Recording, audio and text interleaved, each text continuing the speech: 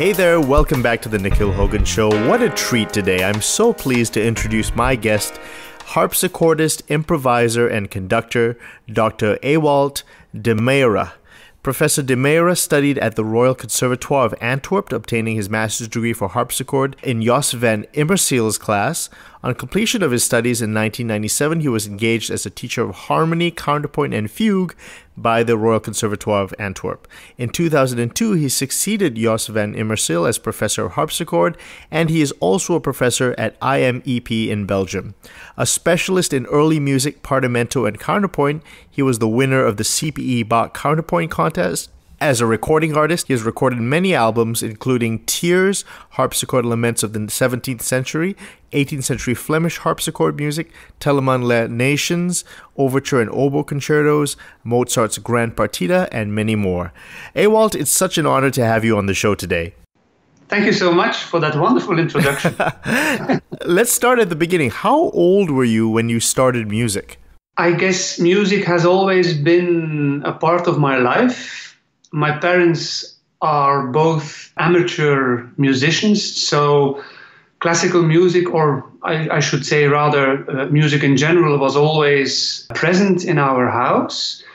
And actually my mom played already the harpsichord when I was very, very, very young. So there was an instrument at home, and my parents were good friends to a quite well-known organist in Belgium, Roger de Ruwe, who was the main organist of the Cathedral of Bruges. And they were singing in more than one of his choirs. And they asked him what keyboard instrument would be best suited for me. And he said, yeah, obviously harpsichord, because it offers the most possibilities of playing together, playing alone, playing so chamber music, orchestral things, etc. Did you start piano lessons or harpsichord lessons really young? I was actually, if I remember well, I was the first person being able to start with harpsichord, not being obliged to start with piano at the music academy. So I started immediately with harpsichord, but my teacher, Karin Verheinemann, found it also important that during the road, so to speak, I also did some piano. So she also taught me the piano. And I've always been playing the piano, so I never stopped playing piano, but I don't consider myself a pianist, so I'm modest. Do you have absolute or perfect pitch? Yes, but I don't find that so interesting. I often find that rather a burden than a help.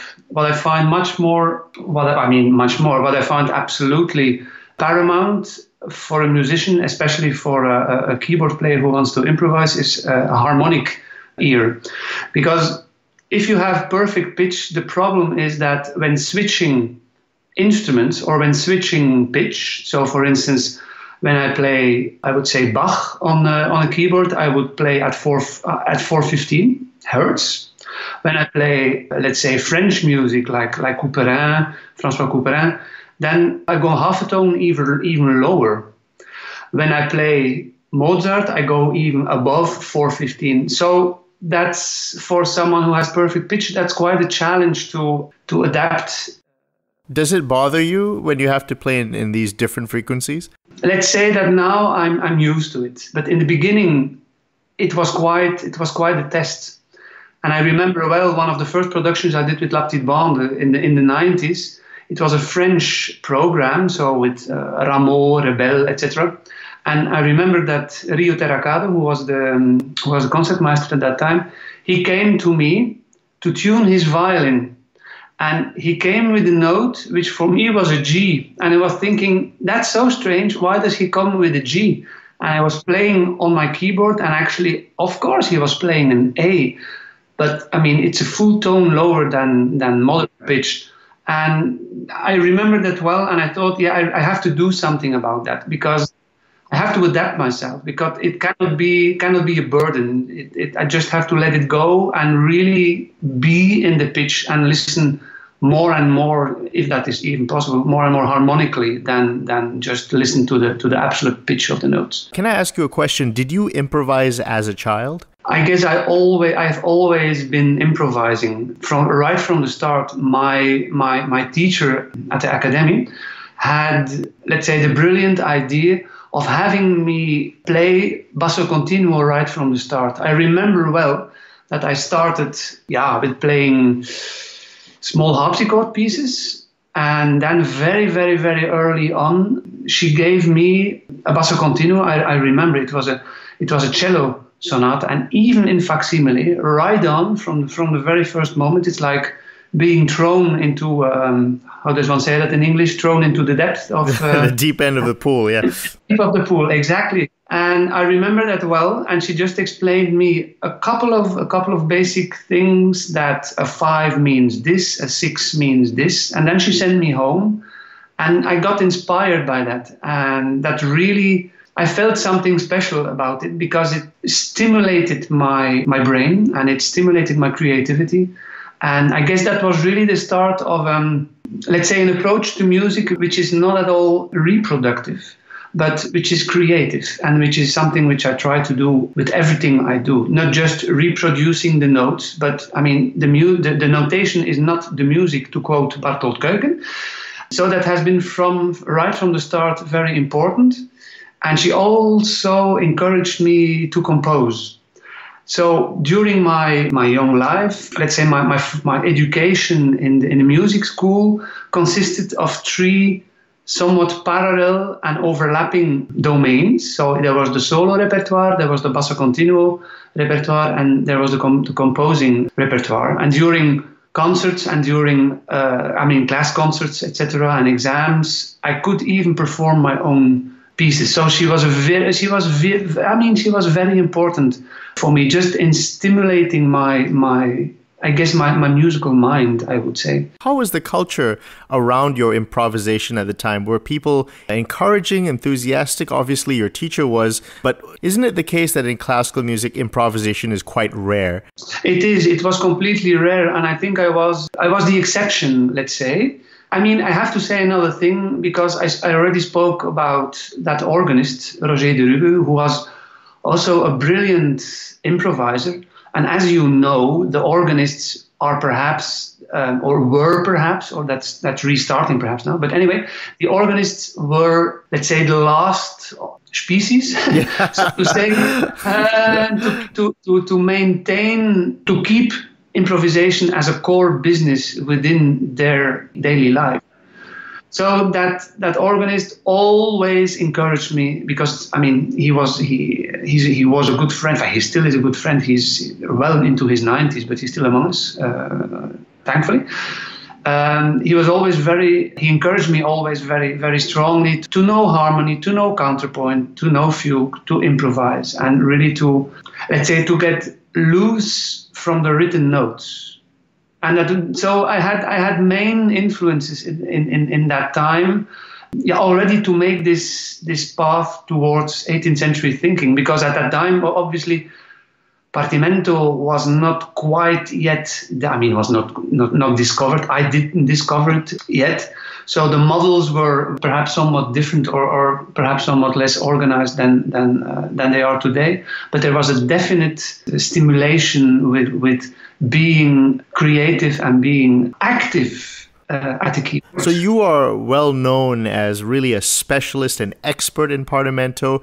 Before you sort of discovered Partimento and music schema, was your approach kind of, you mentioned basso continuo, general bass, and you won the CPE contest, the award. Did you read his book, his treatise and improvisation in a different way from Partimento before that? Exactly. Actually, when you read CPE, when you read the treatise, you have to read it, I wanted to say a couple of times, but even you have to read it 7, 8, 9, 10 times, because it's so dense, it's so complicated, and you always see different things, and it's really hard to get to the bottom of it. But it's so rich, it's so profound, and I guess that that also is a difficulty, especially when you read the second volume, which is dedicated to basso continuo and, let's be honest, very modestly to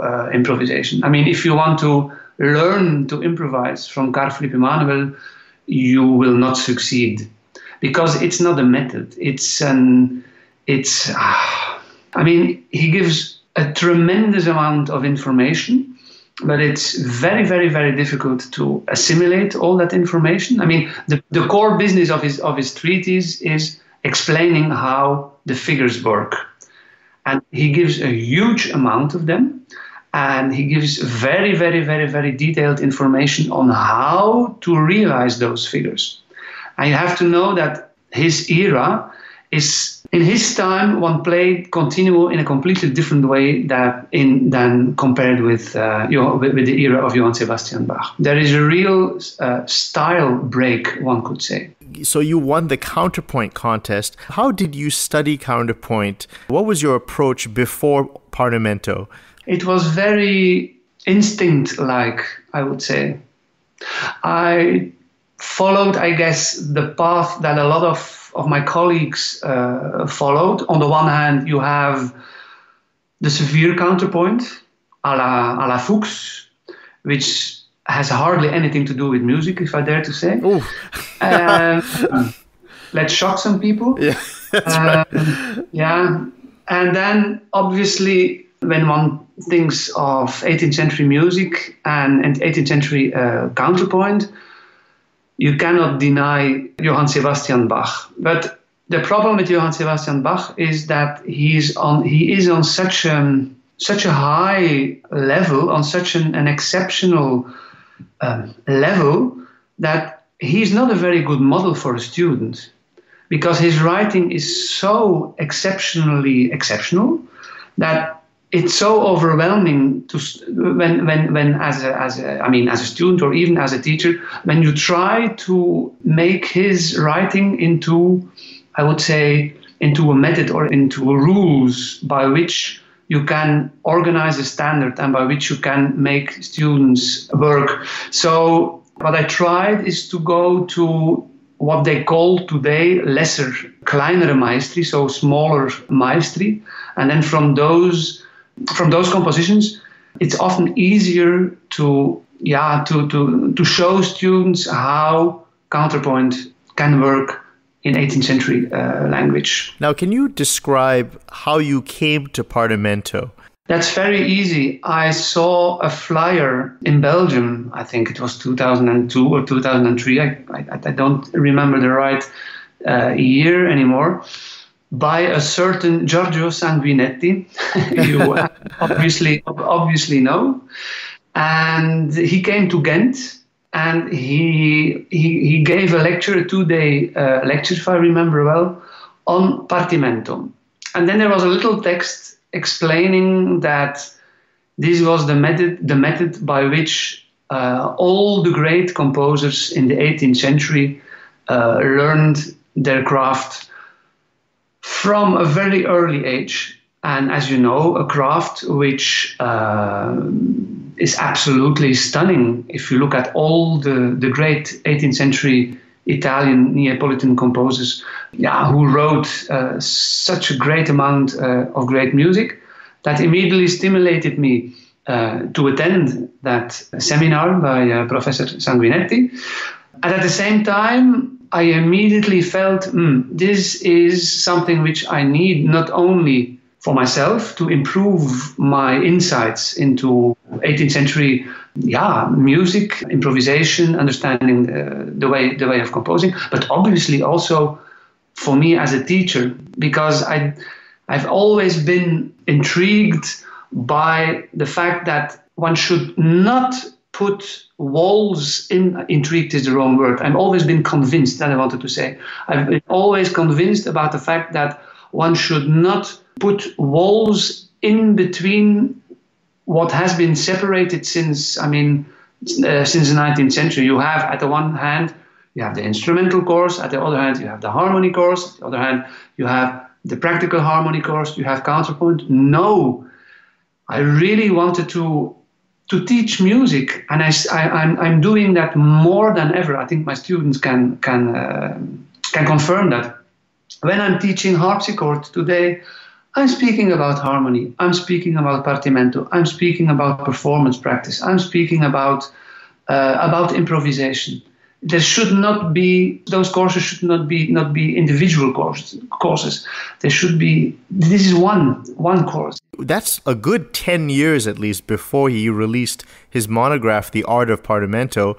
And so how did you begin to get into it? What things did you work on?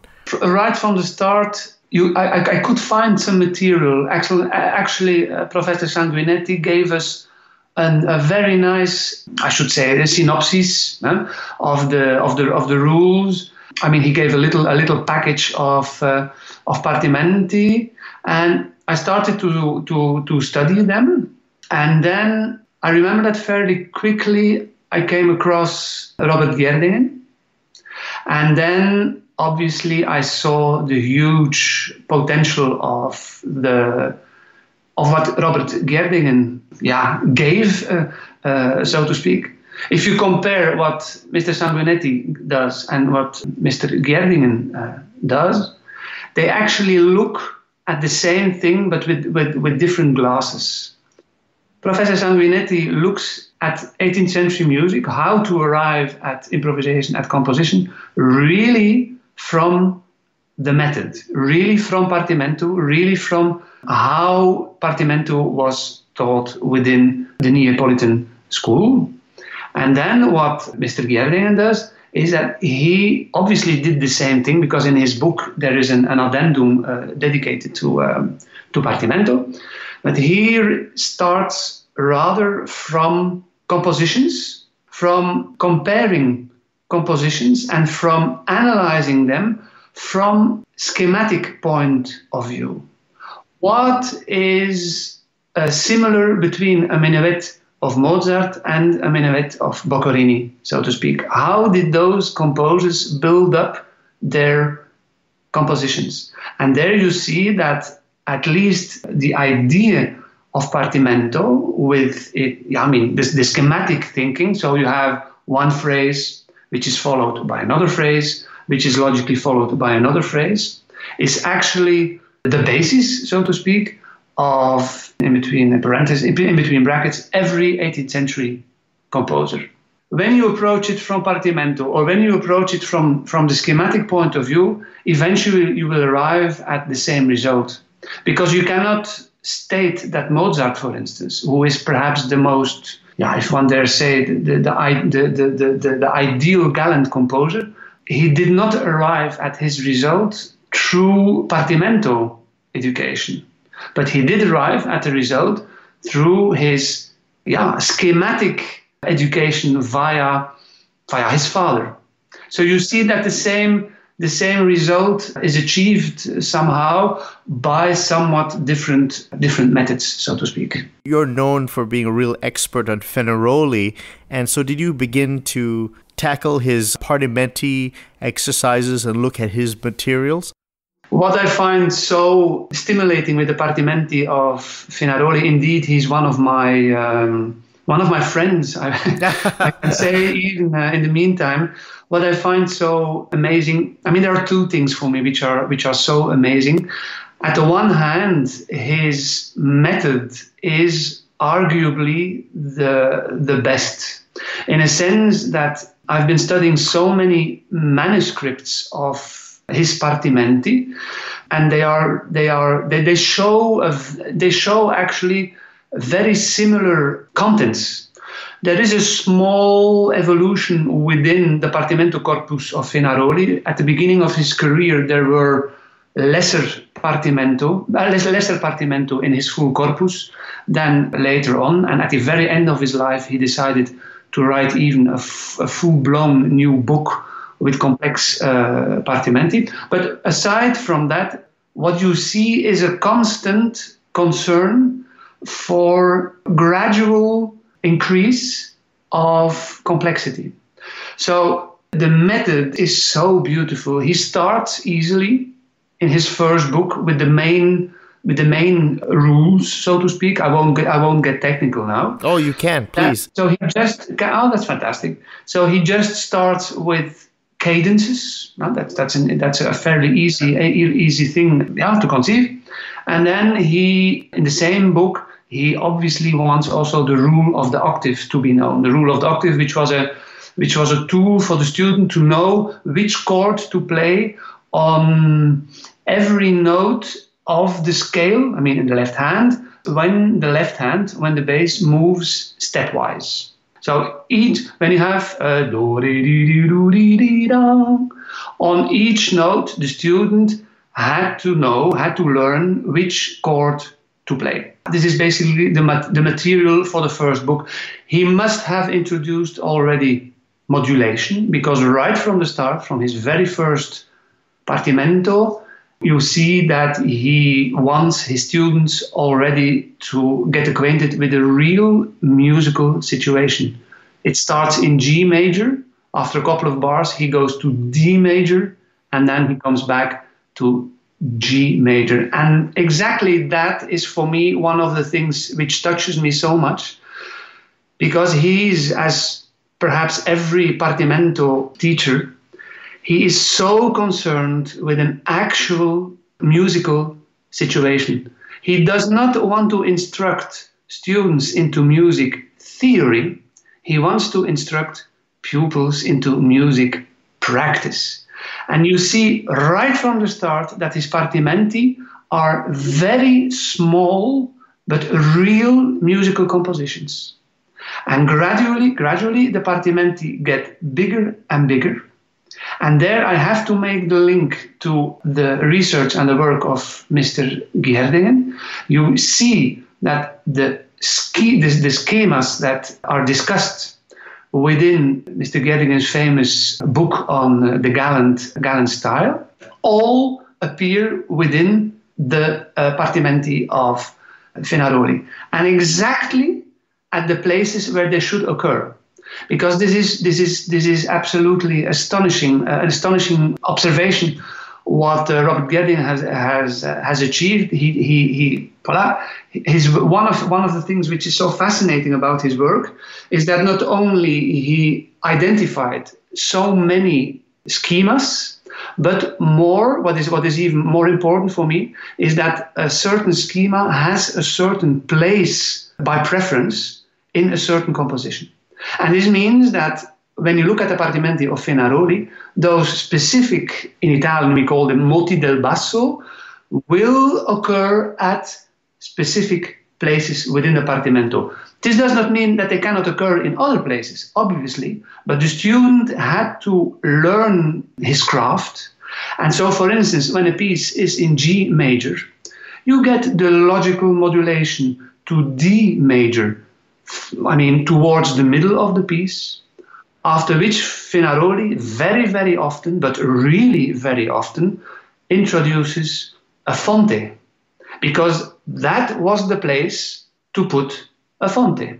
And so you really see the concern of Fenaroli right from the start to train his students to become a professional musician, to learn music, not to learn about music. And this is, for me, this is so amazing and so important, that when I teach myself, that I can make the connection with living music. That when I have a piano student who, let's be honest about it, the piano student often has focus on the pianism, has a focus on playing his 6, 7, 8 hours a day.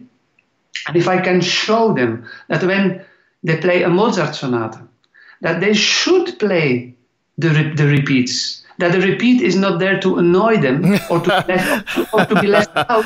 What they do mostly, they leave out the repeat because they don't know often they are annoyed with it, or they don't know what to do with it. But if you know the language from within, in the repeat you can change things. You could change even a complete moto del basso.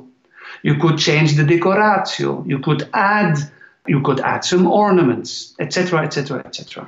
You mentioned modulation in Fenaroli right from the earliest Partimenti, but I was curious, he doesn't really discuss mutation, right, in his rules. I think you can find that in Furno, but you can't find that in Fenaroli's rules.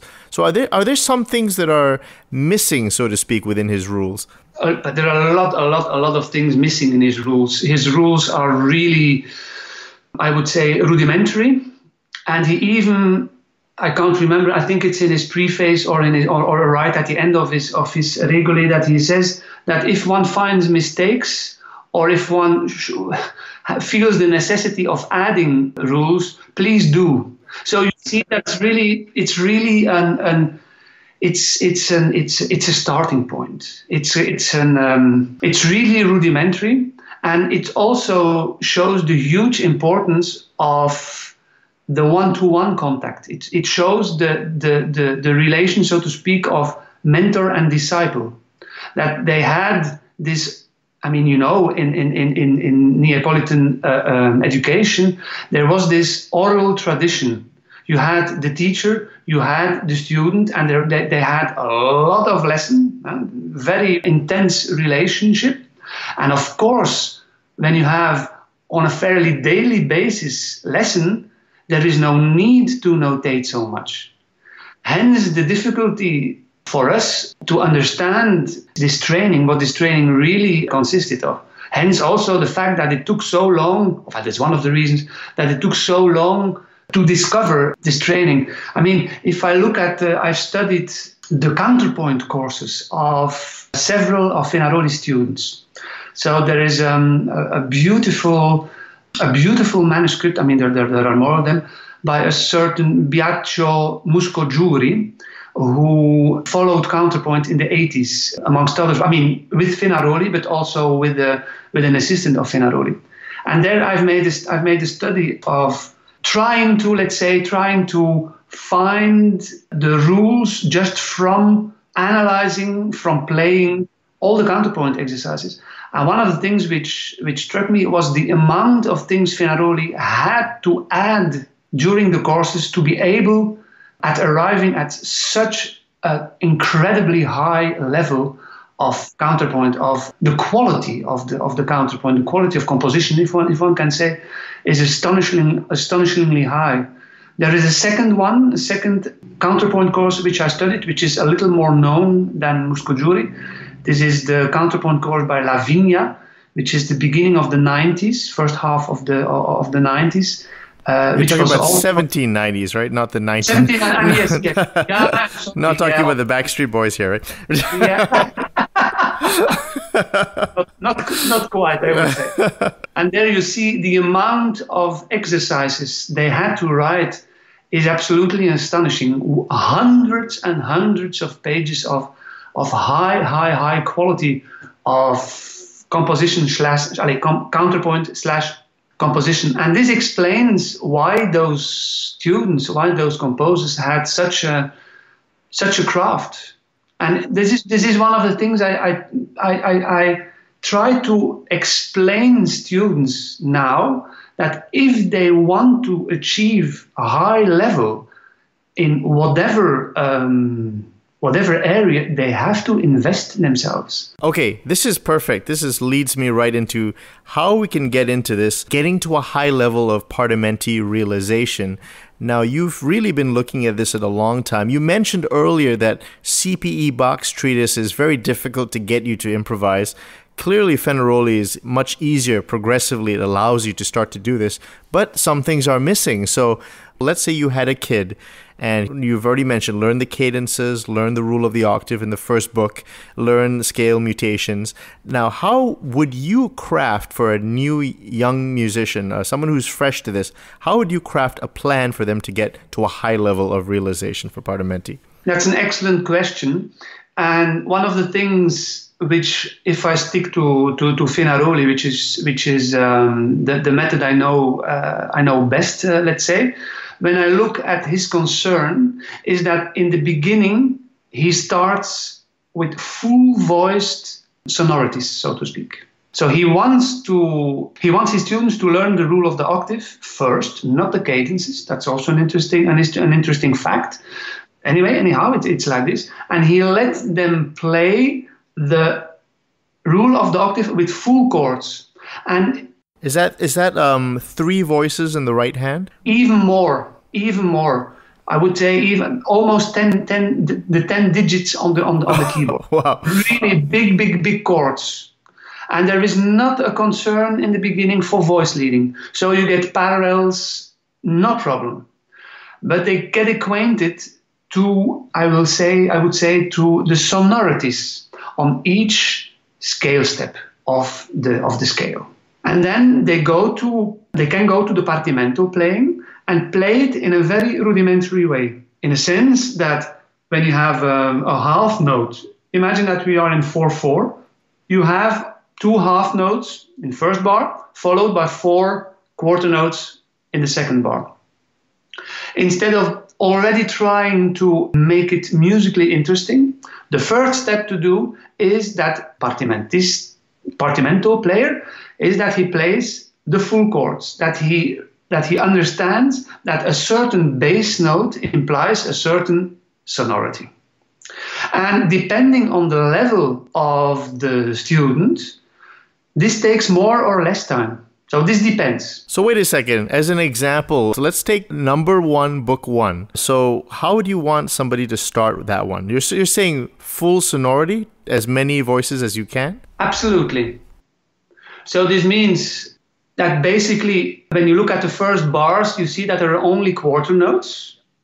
So this means you will play every correct sonority on each bass note. Then when you come into, bar 1, 2, 3, 4, 5, in bar 6, Finaroli stops his quarter note movement and he switches into half note movement.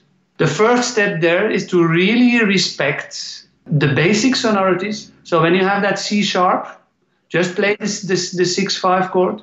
When you have the D, just play the D major chord. When you have the A in the next bar, just play the A major chord. This is the first step. But obviously, and this is one of the things which is so important also within the Partimento tradition, this is that harmonic rhythm right from the start is introduced within the method. Look at the cadences. The cadences teach that when the bass note takes 1 beat within the bar, you play cadenza semplice, 1 chord. However, when the bass note takes 2 beats within the bar, instead of making let's say, musically uninteresting solution by changing position in the right hand, the Partimento student is immediately introduced to a thing which they see much later, which will be made explicit much later, but from the start, which is already in their repertoire, namely a suspension. So they will play cadenza composta, and they already get this musically real situation with a suspension right from the start. And this you see in the first Partimento by Finaroli, you see exactly the same thing. Finaroli gives a C sharp lasting half a bar, so lasting 2 beats. It's the task of the student, when he knows first that he has to play a 6/5 chord, it's his task to come up with a musical solution to make those 2 beats interesting. One interesting solution to that problem is, instead of playing that beautiful sonority of 6/5 vertically, he can play that beautiful sonority horizontally. So instead of playing the A, G together vertically, he can first play a 6 chord and then having the diminished fifth as a horizontal melodical note following the A to arrive on the F sharp in the middle of the bar. One could even go one step further and making that logic, applying that logic also to the middle of that bar. Because there we have the problem that we have two beats of D. How can we make that second half of that bar more interesting, giving a musical solution to it?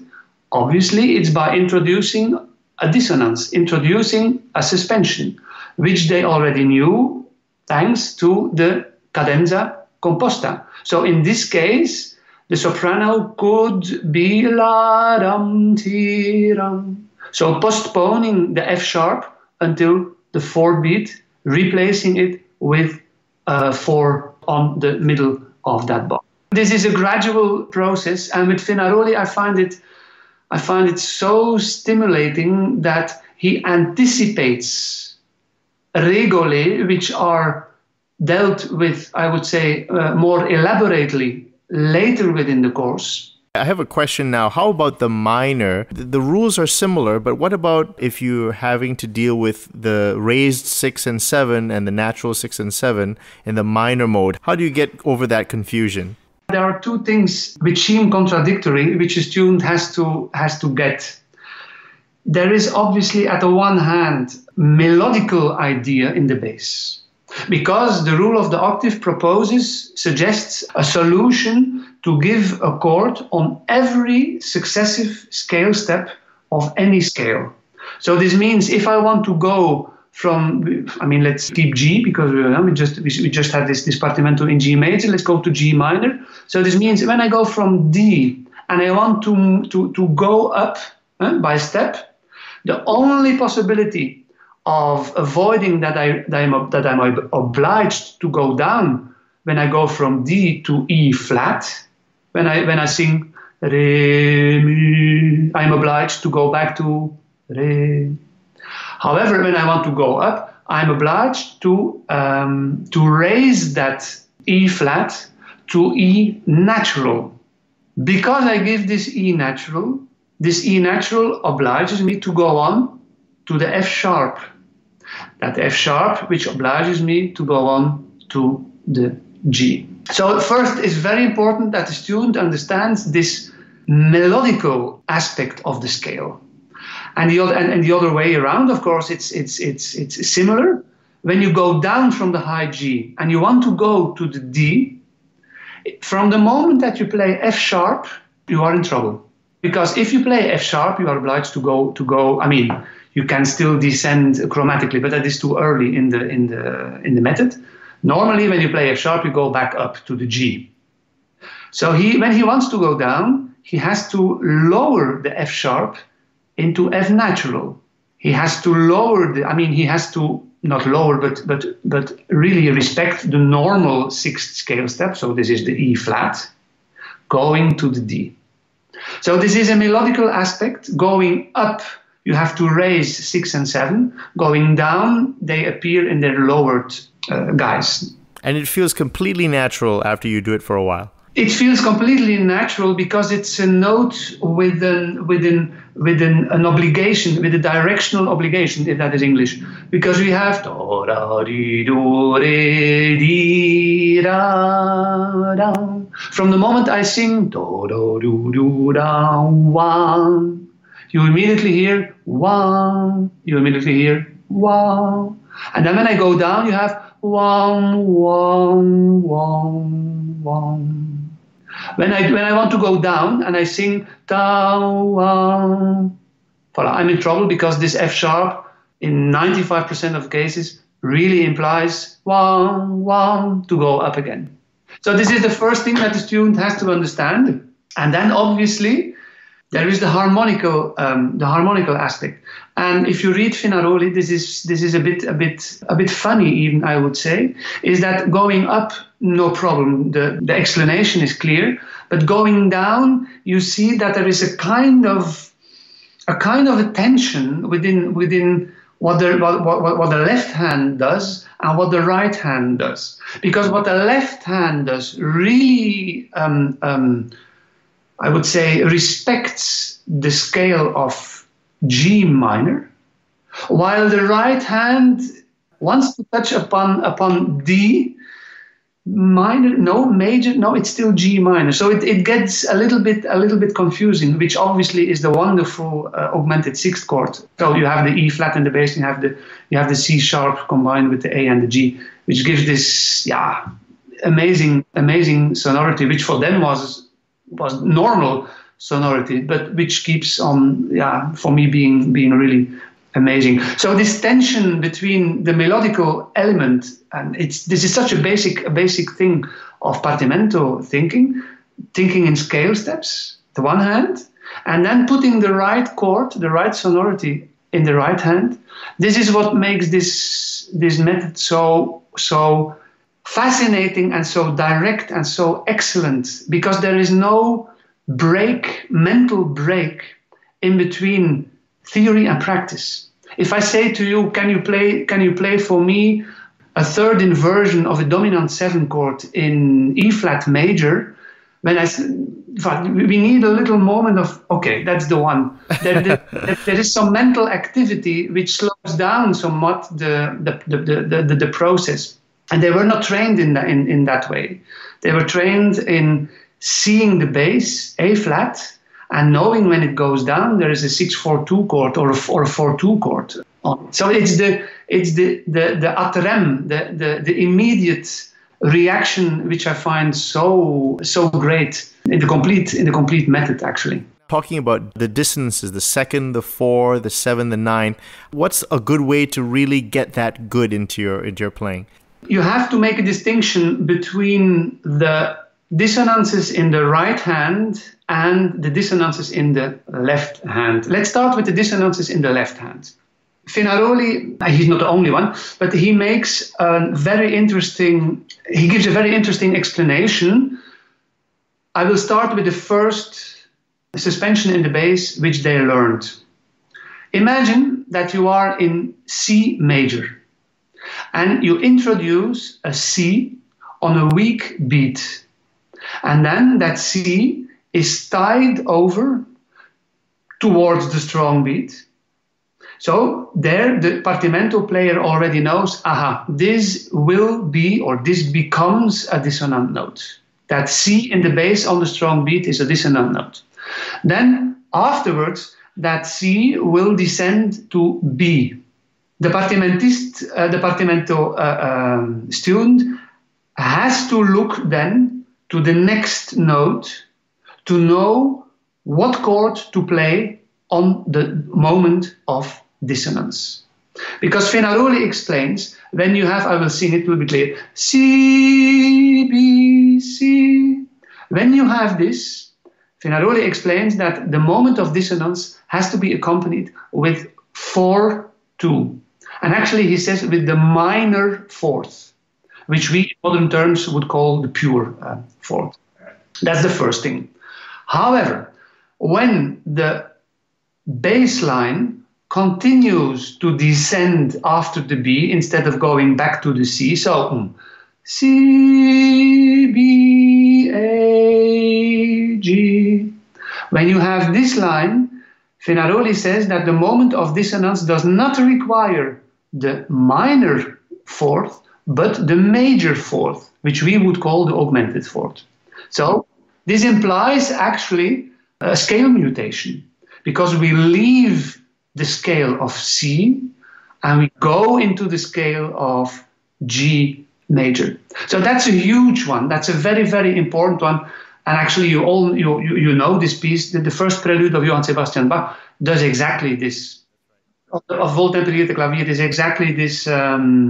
This illustration, I would say, of the 4/2 chords on the first scale step. So there are other ones, but let's just. I want to stick just with that in the bass. Obviously, this is easy.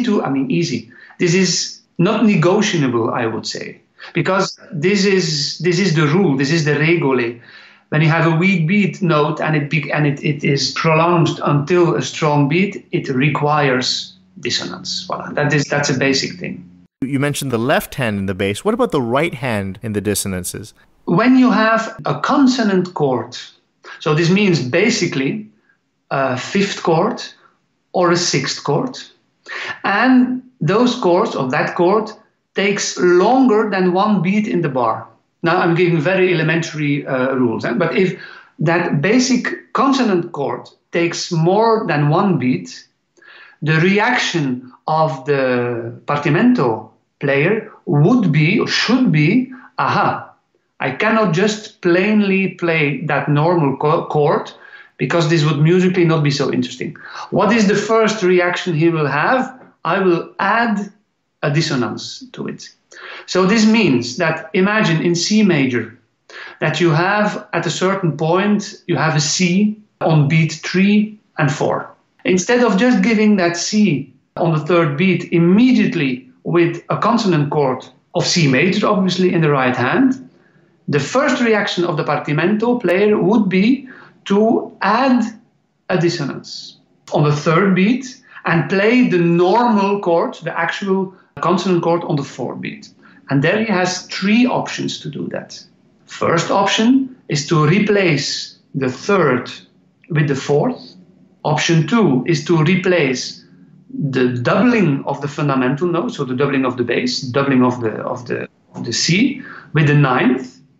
And obviously the combination of both gives the third possibility. So in that case, you get a 9-4, 8-3 texture or dissonance. When you have a sixth chord, you have lesser possibilities. Actually, there is basically only one. It means that you will replace the sixth by the seventh. So this is in a very short explanation of how dissonance adds actually musical interest within Partimento thinking. You've been teaching Partimento. You have a lot of experience teaching it. What are some common mistakes or common challenges you find practically for your students learning this material? Where are the things that really slow them down? It's changing the basic realization into musical realization. Playing the chords is fairly simple because, when you know the rule of the octave well, when you know the exceptions to the rule of the octave well, when you know your cadences, then playing a Partimento, a simple Partimento by Fenaroli, is not so hard because they are really the application of what has been learned in an abstract way. Taking it one step further, so this implies changing this texture, this multi-voiced texture, into the typical idiomatic keyboard texture. That means a three-voiced texture, which is hard for the student. Playing full chords without any voice leading, this goes fairly quickly.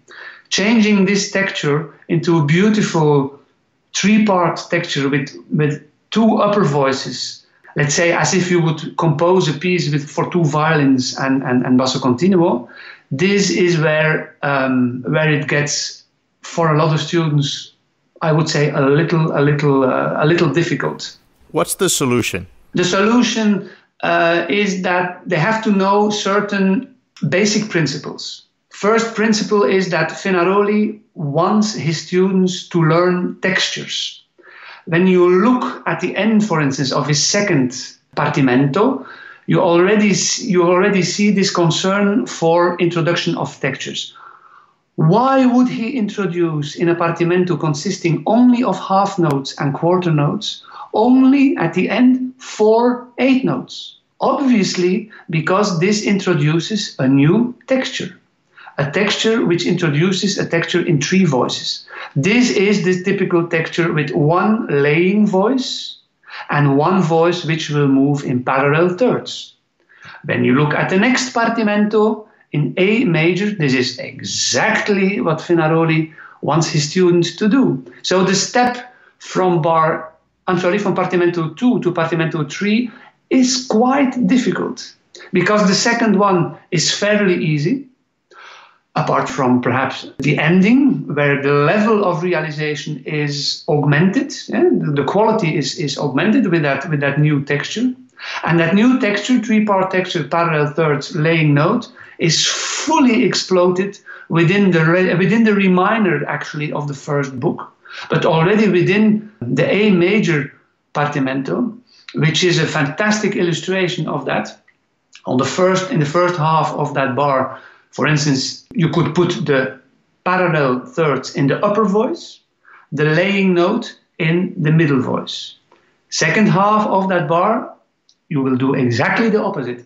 The laying note will be in the upper voice, the parallel thirds will be in the inner voice. This is so important for the student that they can learn this gradually, that they take their time to absorb all the different textures which are implied within those partimento, to become fully acquainted with keyboard improvisation, with keyboard composition, because this is one of the major purposes of partimento playing, of this education. It should not sound as an exercise. It should sound as quickly as possible as a composition, as the improvisation of a composition. And when you play just the basic chords, obviously this will not sound as a composition, this will sound as an exercise.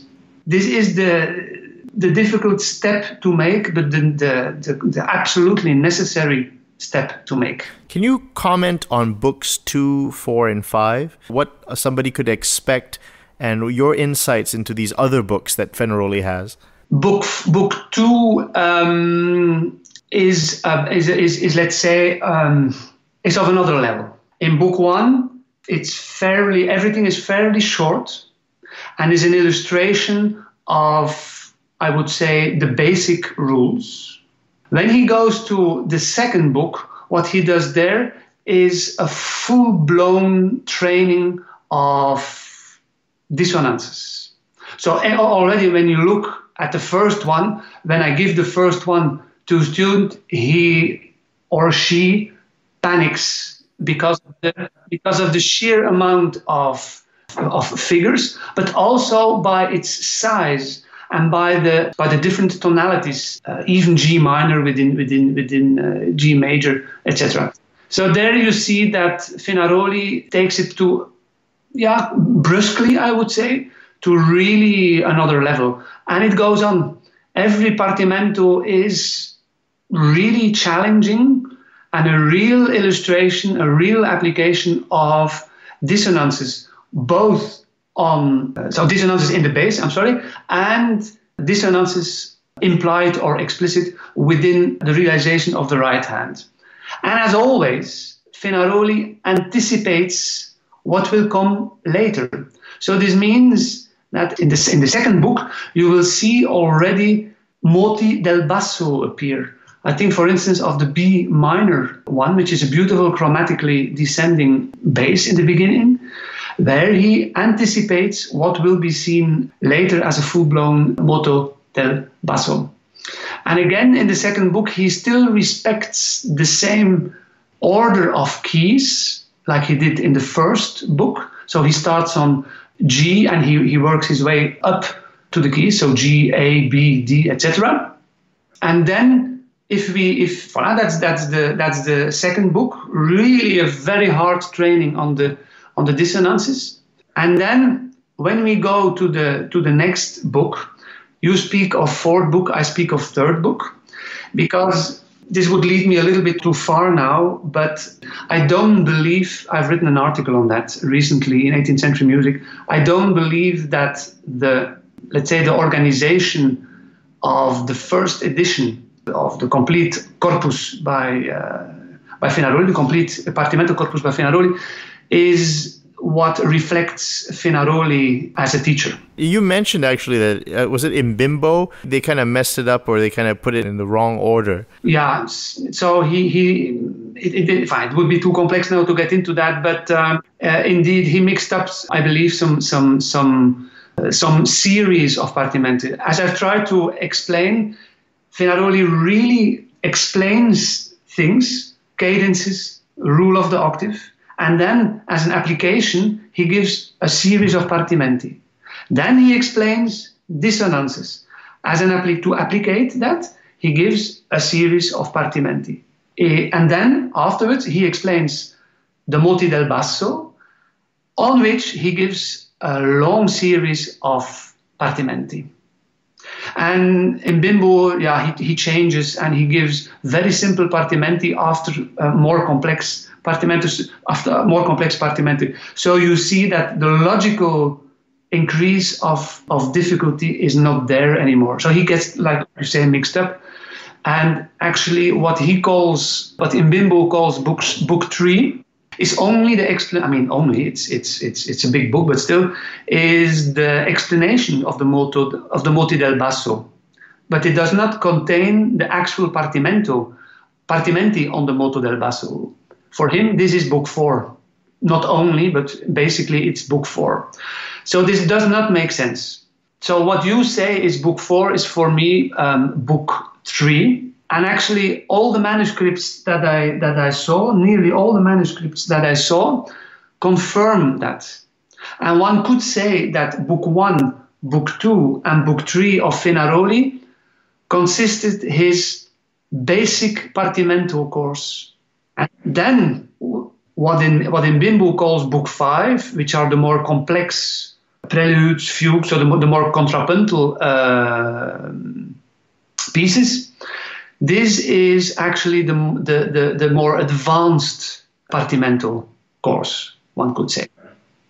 And actually, for Mbimbo's, Fenaroli was to a certain extent implicated, apparently, within the edition, but complained because he wrote to a student of him, Marco Santucci, that Mbimbo was preparing his edition, but it was full with errors. And so, obviously, a little bit pitiful. But for that edition, especially for that edition, Fenaroli wrote to Santucci that he composed a 5th book of Partimenti.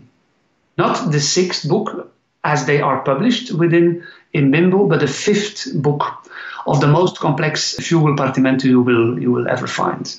So this is somewhat the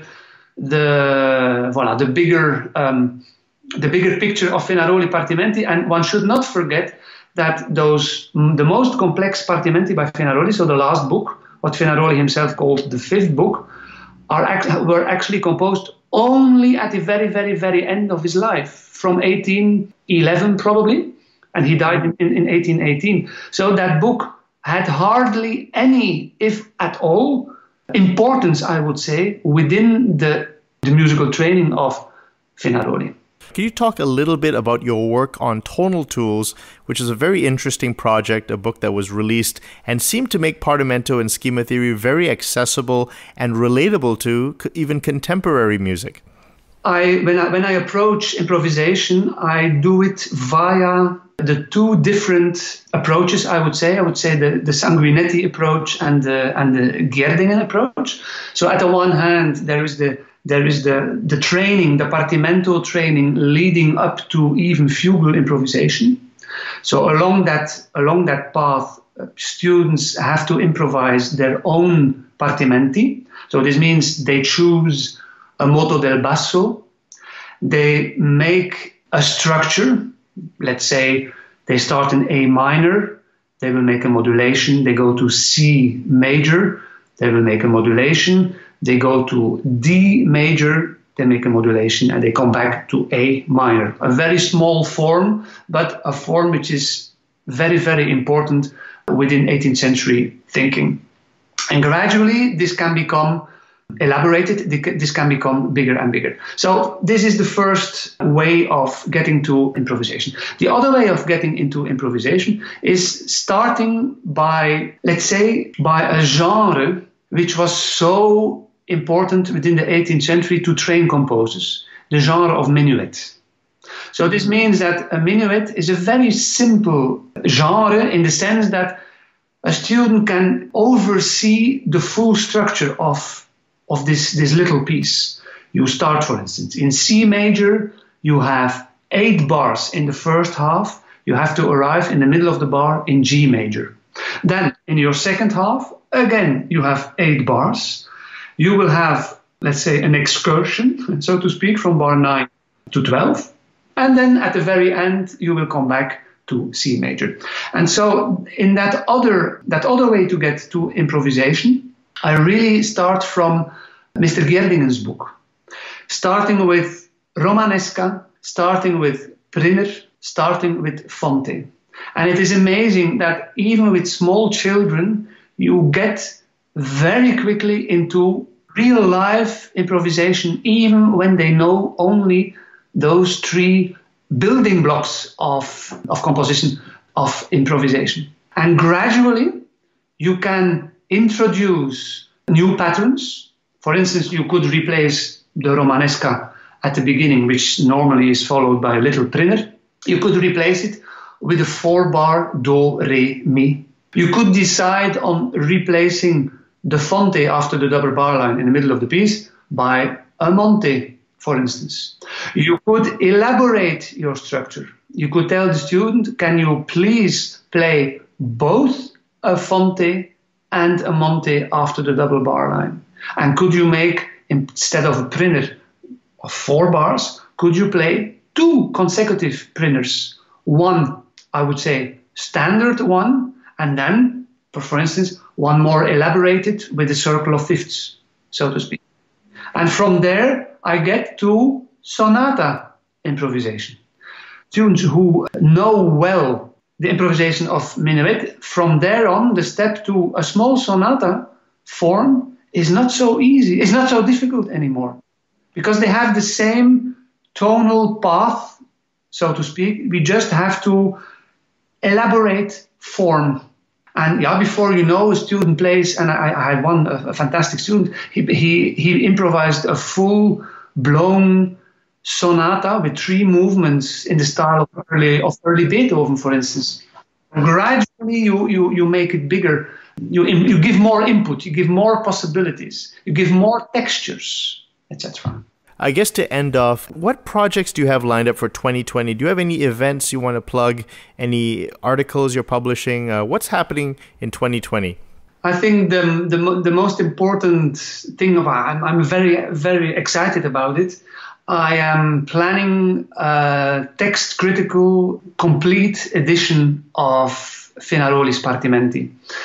Because research has shown that this is really necessary. And it's also quite astonishing that one of the most important, if not the most important Partimento maestro ever has not been honored, I would say, with the critical edition of his fantastic Partimento corpus. So I'm working hard on that. And I hope that, it gets really concrete within 2020. If not, it will be at latest 2021. So this is perhaps, within this area is the most important thing which is going on for the moment, I would say. Fantastic. And I actually have a really silly quick question to ask you. I was wondering, you're such a master of 18th century and earlier and improvising and classical improvisation. Do you have a secret pop side or jazz side that you listen to? I'm just kind of curious if you listen to other styles of music. I'm just wondering. I'm addicted to Richard Strauss, and I'm addicted to Richard Wagner. Those 2 composers, and I don't want to explain why, because why does music touch? That is, you cannot explain that. But if I listen to the Alpine Symphony of Richard Strauss, or if I listen to the Ring, this gets under my skin, and I don't know why. And if I want to listen to something, this type of music will be my first choice. Wonderful. Okay, actually, I do have the final question, and it is this. If you could reform music education for young children from maybe 5 to before undergraduate, how would you reform music education? And that's the final question. Whoa, that's a very hard one.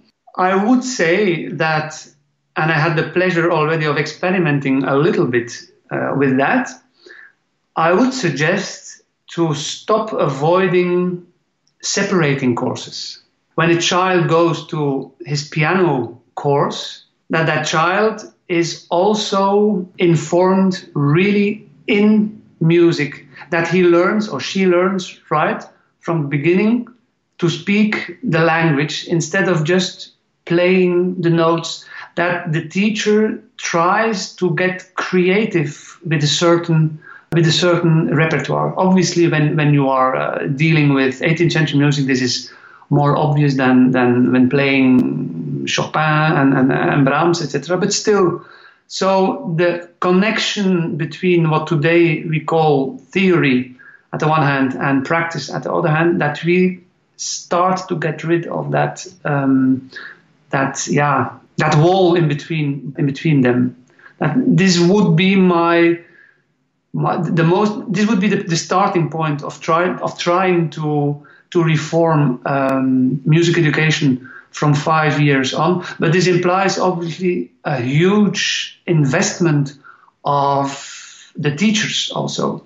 And this I have been lucky to have been asked on several I would say training courses for teachers to try to very modestly try to show them possibilities, because I don't want to impose. I don't want to say I have the truth. That is absolutely not the case. But I just want to show that the dry way of approaching instrumental lesson, which is the danger, I feel, that you can make it wet, so to speak, with that creative side, with the side of understanding what is happening. Perhaps playing another note when you play a repeat. Perhaps adding an ornament. Perhaps adding a trill. Perhaps changing 2 8 notes into 4 16 notes. So this kind of hands-on approach, instead of putting the score on a pedestal, so making it holy, so to speak. Wonderful. Well, Professor Ewald Demeyere, thank you so much for coming on the show.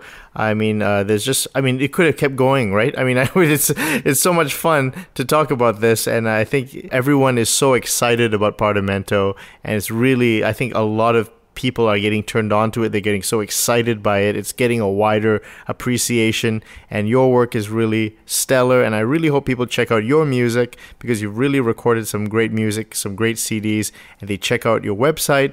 And I hope to be able to talk to you again really soon. So, Ewald, thank you so much. Have a great rest of the day. Thank you. It was a pleasure.